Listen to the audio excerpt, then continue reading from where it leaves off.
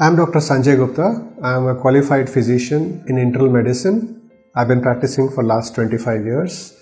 In Stanford Hospital, I've been here for last 2 to 3 years in Kaikondrahalli.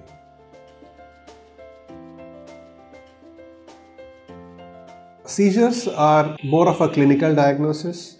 When we speak about signs and symptoms and investigations of seizures, the first thing which should come to our mind is that there must be some manifestation in the body to call it a seizure.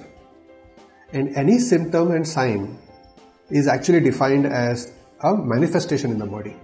So either the patient will come to a doctor to tell that something very close to a seizure-like phenomena has occurred, which becomes a symptom. And a sign is something which a doctor elicits in the patient and tries to understand that what the patient is undergoing or what the patient must have undergone.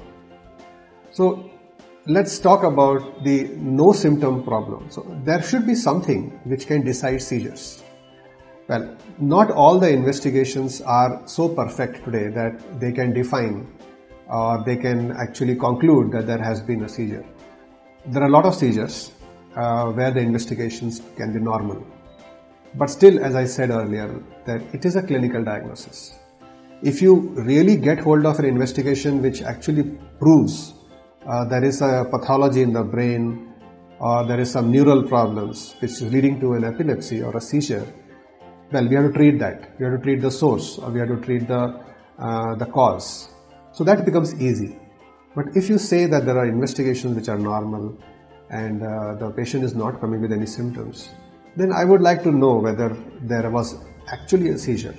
And if there is a seizure, there has been some history suggestive of seizure which is mostly clinical, then we have to treat the patient. And again, treatment of the patient will depend upon the type of seizure, the frequency, the duration, and whether it is causing any damage to the body or it's causing any harm. Whether the patient himself actually is at risk when the patient is driving or doing machinery work or doing highly cognitive function, then it becomes important to decide what type of treatment is to be given. And there are many types of anti-epileptic drugs which a physician or a neurologist can prescribe to the patient and monitor. So it is extremely important to treat the seizure if you have a diagnosis. Not necessarily that the patient will have continued symptoms or the investigations will show up something, not necessary.